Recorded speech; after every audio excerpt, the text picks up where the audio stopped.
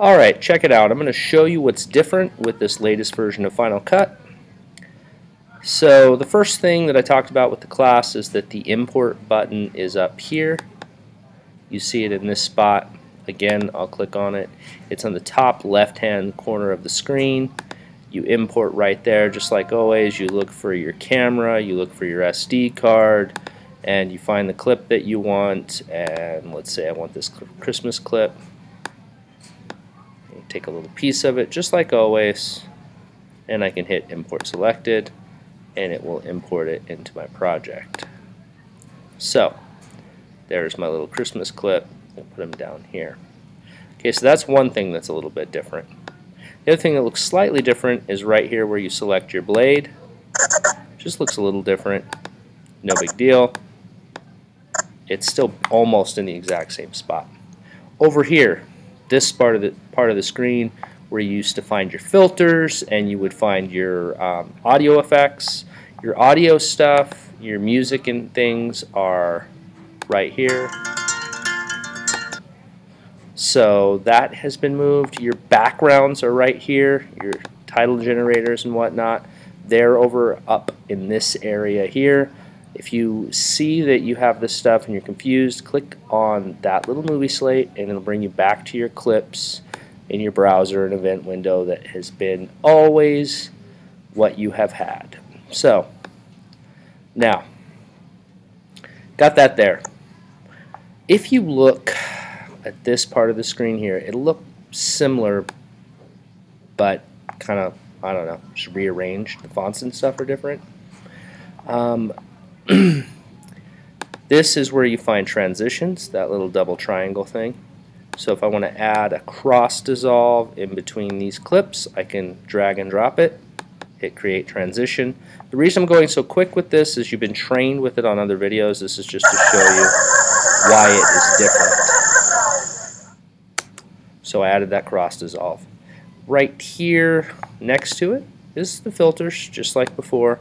I can add a focus filter here, kind of blur it, move it around, make sure that I'm in focus because I'm important. There we go. There's my sister and my bride. Now, here I can see all of the audio stuff in this section. And click around to change that. Now I see color. I could adjust the color of the clip, give it a little bit of a hue of whatever sort that I want. I don't like the green. Let's go softer, kind of bluish colors. So I adjusted the color of the whole thing. Now everything is kind of a dreamy blue and white. You can make it brighter or darker as is necessary. Now, if I click here, there is other things I can do. I can edit my effect that I put on there, which is the focus effect. I can come down. I can make the picture see-through if I wanted to. I could crop the picture. Just crop out everybody else. It's not important. Just get rid of everybody but me. I could do all these things. I don't want to do that. So, you see that? Just ignore that bell. It was going off while I was recording. Last but not least, I'm going to show you how to change the look of your timeline down here. Click this little movie majigger here, and I can zoom in, you know, if I needed to do some fine-tuning and editing, and I just wanted to cut out my smile here. Cut there. So when that smile is gone, boom, there. So I did some fine-tune editing. I delete that little part out. So you can see that. That's all by messing around with the view. You can change how stuff looks a little bit. It's all in here. I think I'll go back to filters. So you've seen how that is.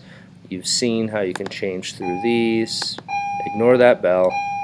Could add some text in. That comes over here. There's my text. just like before, your controls are there. You can see where I accidentally did some commands there by typing on the keyboard.